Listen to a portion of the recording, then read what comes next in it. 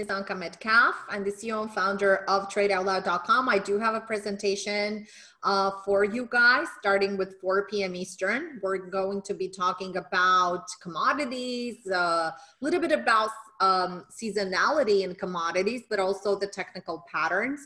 I am mostly a technical trader. So when I say mostly, I mean about 95% technical. And of course, I pay attention to seasonality. And seasonality is something that is very serious, whether you're trading stocks or futures. And I hear a lot of traders saying that, hey, you know what? I really like Amazon. I think Amazon is going to go into a Santa rally, and I think Amazon is going to go higher. But the reality is that I posted a couple of weeks ago the fact, and I posted on Twitter, on our Twitter feed, which is the handle is TradeOutLoud. And I did mention that the seasonality for December for Amazon is going to go lower. So it's lower towards sideways. It's not going to have much price action. So you can see oftentimes that some seasonality also plays really well with the technical pattern, because if you look at the technical pattern of Amazon, I could just put it right here. You can see basically that it's not trading into any kind of directional pattern. So if you're getting a little bit I would say zoom out and look at a little bit higher time frames, you would see that definitely, the Amazon stock is into an uptrend. However, it's not reaching any kind of decision, because you could easily see that from the month of December, and even before the month of December, it was really trying to reach a decision, and it has not reached that decision yet. So seasonality plays a very important role in technical analysis, and oftentimes technical analysis points out to the fact that, hey, you have to wait for the seasonals to kick in. Now, as we're approaching the end of the year, going into January, these can become, and we can actually observe a Santa Claus rally or a potential window dressing effect as we're going into the year end. And then we can potentially see some January effect. Now, if you guys don't know what this is, I can explain it like very quickly. So when you're talking about January effect, when you're talking, let's start with the beginning, when you're talking about a Santa rally. So Santa rally is an event that is happening in the market quite often, almost every year. Sometimes it's coming a little bit earlier, sometimes it's coming a little bit later, sometimes before Christmas, and sometimes a few days after Christmas. And it is a natural progression in price action to the upside, especially in stocks that have been outperforming the whole entire year, and especially the last quarter. So the price is just getting higher because institutional traders just jump into these trades as part of an early window dressing, and some of the Wall Street suits, let's say, as they've received their Christmas bonuses, they reinvest them in stocks. So that is, simply put, the Santa Claus rally. I want to show you a really quick example of the Santa Claus rally that we had a couple of years ago, and that was very significant. I'm actually going to go into a higher time frame right here. So in 2018, this is a monthly chart. So this is 2018. And if you guys recall, if you were trading the markets back then, you could very easily see that we had a massive volatility that came in October and in December. Now, everybody knows that October is actually the most volatile month of the year, and shakeouts are possible. In fact, the year has started with January, with actually February and March volatility, and this came after a massive trend that broke into elections. So you can see here that we had the election breakout in November. This was the breakout point, and we had a pretty substantial rise into the market, into the SPX, into January 2018, and that is when the volatility has started. The price was getting extremely extended from any kind of support level, and it was trading into extensions. We did have extensions, and actually really wide extensions to the upside. And if we have time today, I'm actually going to show you what we can expect for the 2021 market. Soon after hitting a new high in October, you could see it September and October right here, the volatility has started. And this is something very typical, and it's also part of the seasonality. So this is very interesting. Now, the S&P stocks that are going into the year end, into the Santa rally, into the window dressing event. I'm going to circle back on the window dressing event and explain to you exactly what that is. you're not going to see a huge impact. Usually the stocks that are rising into the, and also commodities, but also stocks that are rising into a potential Santa Claus rally or a window dressing are mostly stocks that are NASDAQ stocks and mostly Russell stocks. So small caps usually outperform into the end of the year. And today it was no surprise that Russell has gained more strength, and Russell was able to punch in new highs, and we had quite a substantial divergence in the market today in NASDAQ, the Qs, right? So if you're trading the market and if you looked at, you know, how it behaved, it was very erratic. And this is very typical as we're going into the holiday season and as we're going into Christmas. In fact, today I said goodbye to my members in the trading room, and the next time I'm going to see them is going to be January 4th, because I don't trade this low volume. I need a lot of market participation. So going back and circling back to the SPX here, the seasonality, and also looking at the chart pattern. So when it comes to seasonality, the SPX is always going to be picked up. And usually when you're dealing with this phenomenal effect, which is the window dressing effect, what this basically is that hedge funds, portfolio managers love to dress up their portfolio for their clients and love to ditch the losers, you know, like American Airlines and whatever was very weak this year. Let's say restaurants, whatever it is, the travel industry was especially affected by COVID, and that had a substantial drop. So when you're looking at the market, they want to ditch all of those non-performing stocks that they were in, and they want to dress up their portfolio just to show their clients at the end of the year, you know, some stocks that had really great performances, like Apple, or let's say a stock like Microsoft, or, you know, stocks that like Twitter, for example.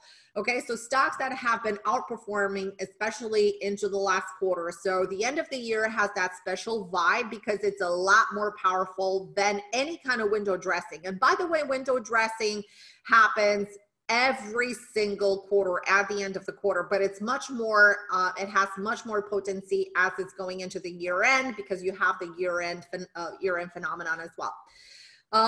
The January effect is actually the opposite of window dressing. So what happens, instead of institutions just, you know, remember those institutions that jumped into those high flying stocks that were lining up just around this time. Now in January, the stocks that they have dumped because they didn't want to hold them in the portfolio, and especially for tax purposes to write off their losses, when January arrives, they are picking up back the stocks that they have that they have ditched into the end of December. So they're going to leg back in. So it's never a good idea to jump into stocks that are making new lows or to pick bottoms, especially in the last 2 weeks of the year. It is a good idea, though, to look at the technicals and, of course, the seasonality of the stocks that were dumped into the end of the year and do an evaluation at the beginning of the year, because you would buy them at a discount, obviously. So going back and now circling back to the mini S&P, mini S&P is not, I'm sorry, S&P 500, and of course the mini S&P, if you're trading futures, is not really subject to seasonality that much into the end of the year, because stocks that are within the S&P and funds that do own S&P stocks, they're not selling them and they're not just jumping in. So those are rare opportunities that are happening mostly in tech stocks and also small cap stocks. All right, and in some Dow stocks as well. All right, so talking about projections, okay, so let's talk a little bit about projections before we jump into some commodities, and I can show you some projections that we are looking for 2021. In fact, it is lining up to be a phenomenal year for the commodity market. The commodity market is finally waking up, and I'm going to talk about that in my presentation at 4 o'clock. And talking about long-term projections, I want to show you something that is very interesting here. I'm going to give this chart a little bit more time so you can understand more of what's happening into the market in general. And with any instrument that you're trading, and especially if you're doing options, if you want to determine, you know, the timing, or if you want to determine the next target area, this can be easily determined by easily determined by some really quick measurements. So can everybody here in the room remember the 2008? How many of you guys in here were trading the 2008 price action? How many of you guys in here is anyone in here in the room that was trading in 2008, or are you guys just really new traders to the market? Anyone in here? Nope. Okay, Michael, heavily. Okay, you and me both. And we have learned a lot. We have learned a lot from that period. Okay, so here is what I'm seeing. So can anybody also tell me what is the directional bias? Okay, hedge fund trader, awesome.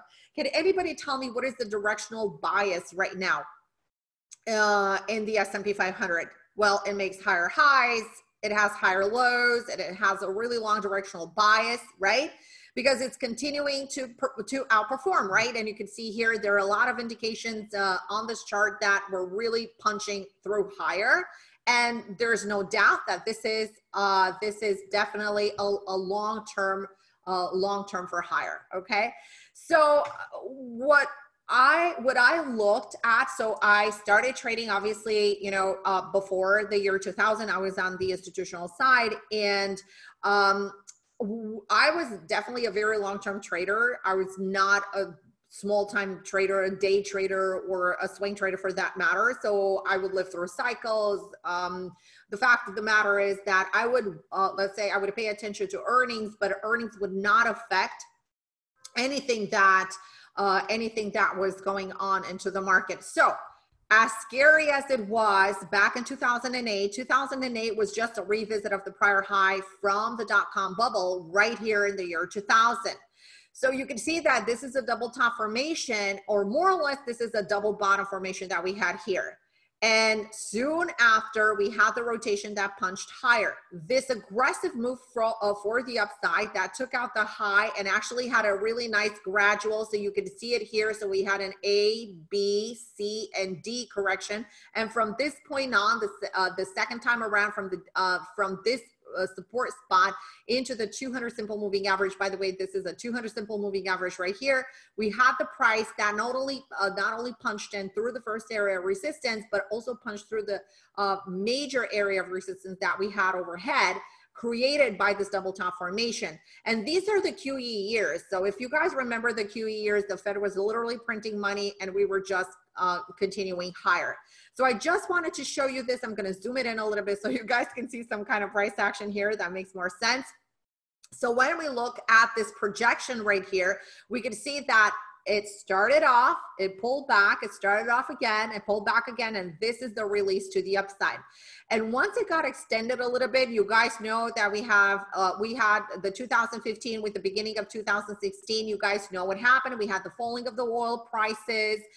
We had the Brexit issues. We had Italy, and we had Greece that was defaulting. So this is the whole volatility. But other than that, we didn't have any other volatility. Okay.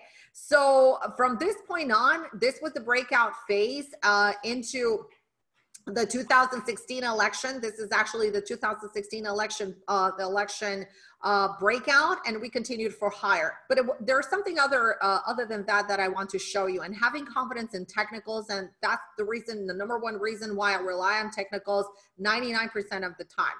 Because when I'm taking out and I'm performing an extension to find out the projected target that is set, not only for, and this is again long-term, these are monthly charts, so I'm looking for a monthly projection for higher. You could see the way it had traded, right? So when the market was doing this formation right here, I'm going to zoom it in a little bit. So this is the prior low that we had. And this was, like I said, this was in 2002 low. We have also a little, very small double bottom right here. If you look at your daily charts, you can see it right here. We had this higher low, and we had obviously divergence here that that confirmed that the move is ready to continue higher. The same aspect we had on the monthly chart. So you can see I'm using a very simple indicator as a William %R, and it was trading into trading below 80 and had actually an extreme low right here that would coincided with the same kind of lows that we had into these end of 2002 markets. So everything lined up. So this was the time to reload, and especially here. So I was one of the traders that initiated a little long here right into these areas, and you can see that these pullbacks, and I didn't lose any money because I was very aggressive and was going for very small targets because I knew these were short squeezes in most of the stocks that I was trading.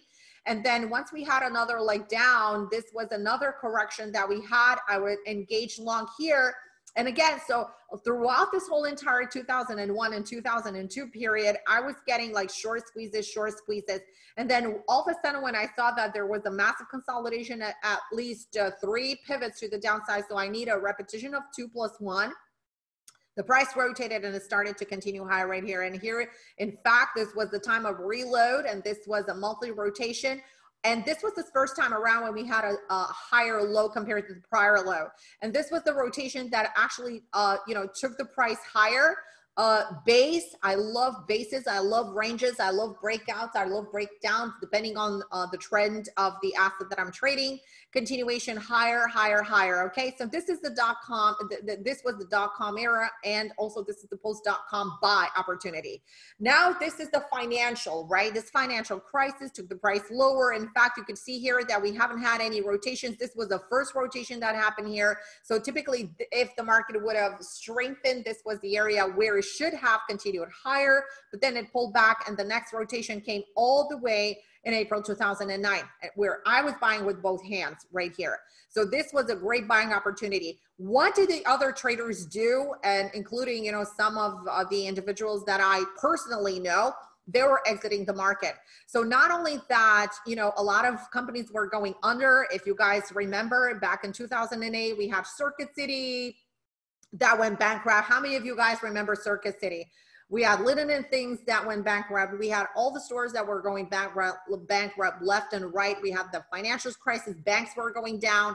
They received money, right? They received the bailouts. If you guys remember, GM went under and it received financing from the government. Remember the jokes with the government motors? Okay, GM. And then again here, when we had the double and we had the rotation right here, I was actually looking, since we were trading to the 760 zone here in the SPX, I was looking for a buy opportunity. And I was waiting for this rotation, not for long term, because nobody knows in advance what's going to happen, right? But I was buying with both hands, and I was buying stocks that were very cheap. One of the stocks that I bought back then, and it was, I think it was around 20 cents or so, it was Sirius Satellite. If you look at the stock today, and this is for investment purposes, if you look at it today, it's over $6 or $7. So that was a huge opportunity right there. And I was looking for companies that had no competition and that really did stand a chance to go off the market. So that was a really great opportunity to buy with both hands. The fact of the matter is that this pullback that was created here, and then we're going to come to the pullback of COVID. What happened here, a lot of individuals were shorting. And not only that we had algorithms that were rolling into the shorts. And not only that, but we had a lot of individuals that were seeing the price go down. They had their 401ks or whatever kind of, or retail accounts, if there were any in any trades. And because of the fear and the lack of knowledge, I mean, now investors are much more knowledgeable than they were in 2008, because now, you turn around and you see probably 5 or 6 trading companies. You perform a Google search and you're going to have thousands and hundreds of thousands of training education companies, and also a lot of free materials and free education. And you can become financially literate. But back then in 2008, remember, there were not even a lot of trading rooms. The webinar like this, these were not around. So nobody, I don't know of one webinar that would be online. So you would have to travel if you would have wanted to take a course or to take a free presentation. You would have to travel to a hotel or a banquet center to receive that education. And I did a lot of those. I was in Detroit, Michigan back then, and Detroit, Michigan, like 1 in every 3 to 4 houses that were in my neighborhood were in foreclosure because GM went under. We had Ford that went under. We had Chrysler, and the situation was pretty bleak around there. So I took a lot of pride of helping a lot of my friends and a lot of my acquaintances, you know, try to hold on to their portfolios.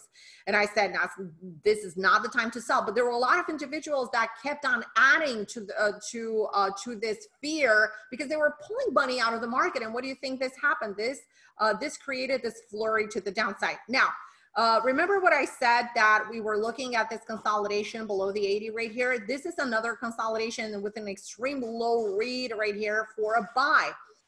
And this was the actual buy opportunity for the upside right here. So now, like I said, this is the high of the major resistance spot, and this is the low of the major support spot. So connecting the two dots and just doing some simple projections, you can see that the price went higher into the next resistance spot. Now take a look at the price action formation into this area. We had the 10 EMA that was literally following the price. It just created that really nice trend for price action. And remember, these are the QE years.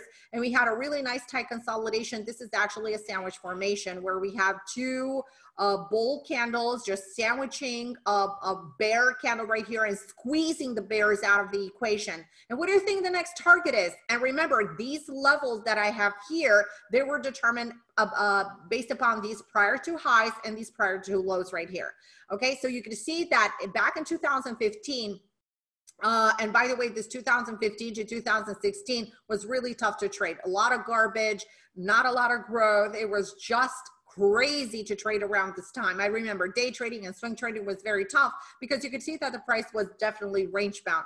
But when the price started to pop up, and this actually came right into election, so it created a little pop before in July. So July, August, September, October, it was a sideways range again, and then finally election came, and guess what the next target is?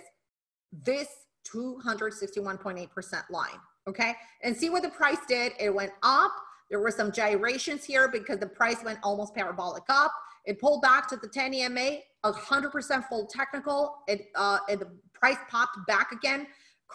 And by the way, it just respected the trend again. So this high traded above the prior high, and then again, this big volatility came in. Now, I'm not going to go into detail, but this volatility was created by some algos that were introduced into the market, into the London, into the London session, and also into the New York session, and those were adopted into September. So at the end of September, September 30th, I think they came into the market, and this is what happened to back then. So this is all algorithmic pullback right here. But then again, though, very technical, as you can see here, the pullback came right into this 50 SMA long-term rotation point for here for a continuation higher. Now, can anybody tell me, based on the projection back from 2000 to 2008, from that really massive major resistance and major support spot, can anybody tell me if we have room for the upside? Of course we do.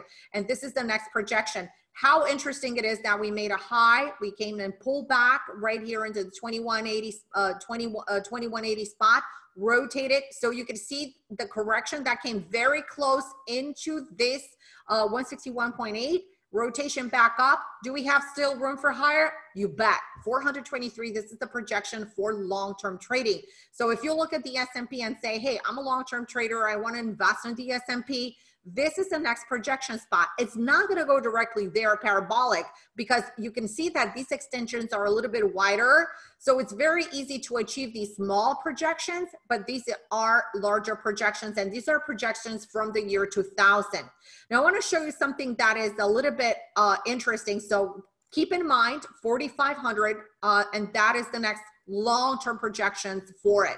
I want to clear this up, and I want to take you a little bit to the weekly chart, and I want to show you that based on another major correction that we had, and this is the COVID correction. Remember the fear that we had in the market? Everybody was selling, selling, selling. Well, this is accelerating because there are algos at every level, and algos are just hitting level from level.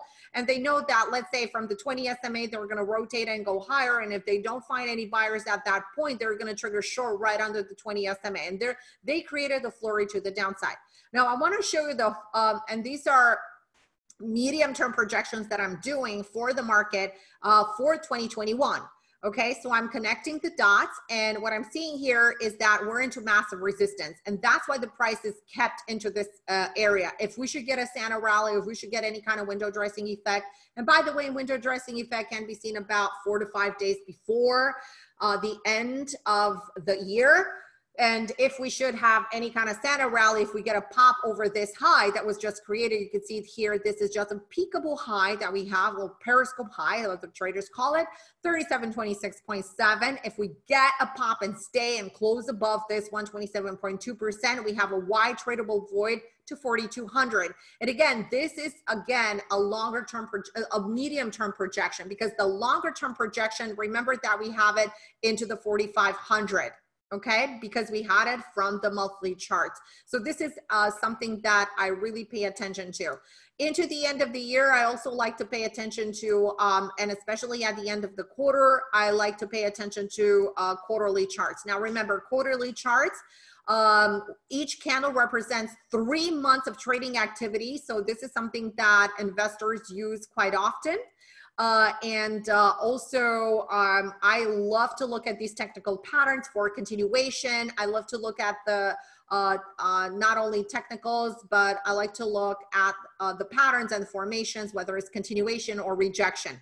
So what I do see here is that we had, and these are simple technicals. This is, you could go to any online, outlet, and you could read about candlesticks and the what each candlestick, the psychology behind each candlestick, and what they mean and what formations mean. But this is something, this is the COVID retrace, and you can see it right here. It came into a technical spot, it rotated, and then guess what? Went into the next quarter, right? Because January, and this is actually January through March, end of March. When this was all over and we closed, okay, and when we closed, remember, we opened and we closed at the bottom with the bright candles, and then we came back into April, we picked up in price.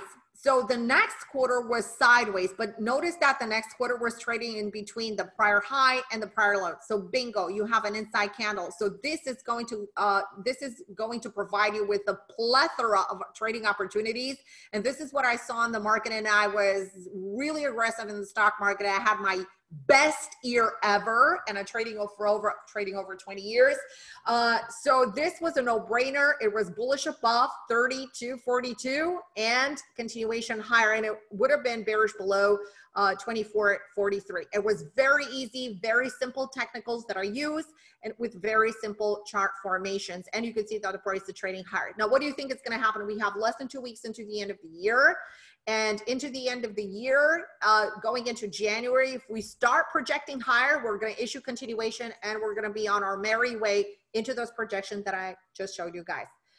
All right, David, I think this is a wrap for now. I'm going to talk to you guys more about commodities as we're going at 4 o'clock.